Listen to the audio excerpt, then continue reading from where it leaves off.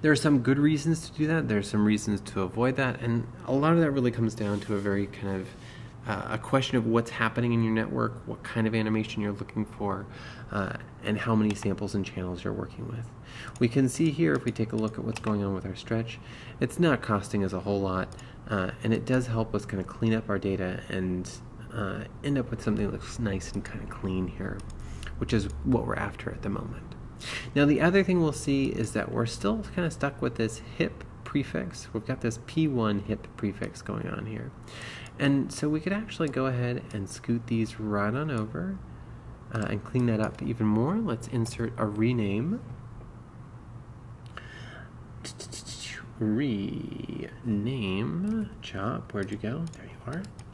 And we're going to go ahead and take all the incoming channels, and we want to just rename them to T, X, Y, Z.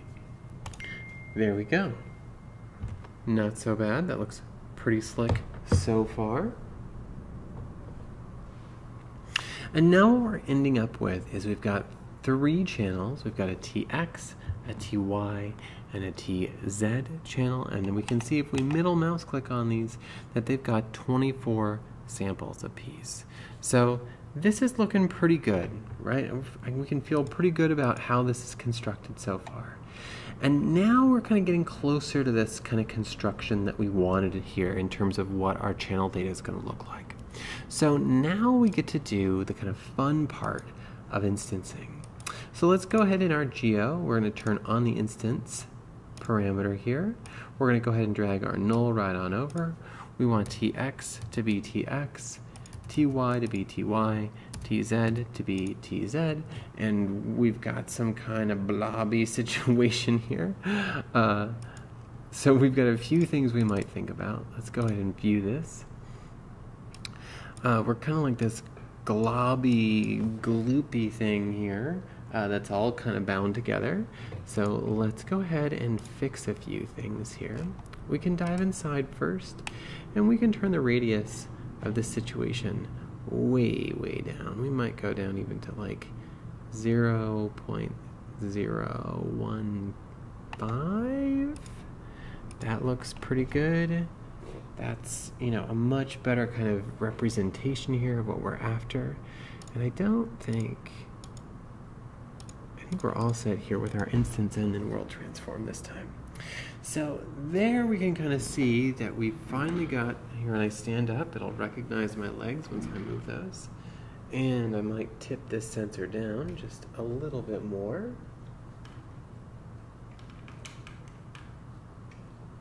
It lost me there for a second. Hold on, stand by. Gotta move around. Get back into its field of view. And it should pick me back up here. There we go. Okay. So I'm still a little bit too close to this thing. That's all right. Woo.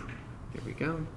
We could see over here, right, in our geo, that we've got a pretty good view of me. We might just need to back our camera up a little bit more. So I'm going to go ahead and scoot my camera back, maybe to say like, oh, I guess like 7. And let's scoot it down a little bit. This will kind of frame me a little bit better.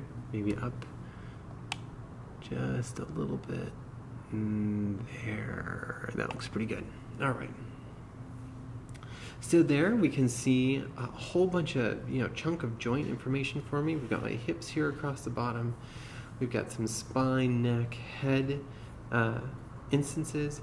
And we've got this kind of clever little situation where we've got this nice representation of a body here as these kind of like joint positions, right?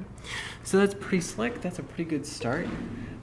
I look really funny when I'm sitting down. It loses its ability to track my legs a little bit. That's all right. It looks real goofy, but we can work with this here a little bit.